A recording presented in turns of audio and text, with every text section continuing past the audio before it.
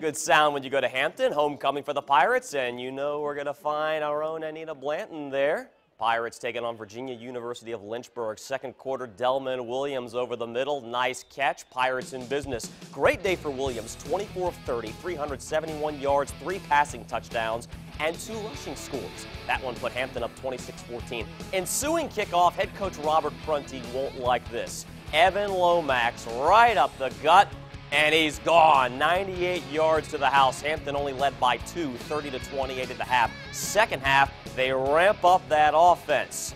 Will Robinson, the sophomore from Smithfield, finds an opening. He rushed for 165 yards and a score, and Hampton gets the homecoming win, 58-21.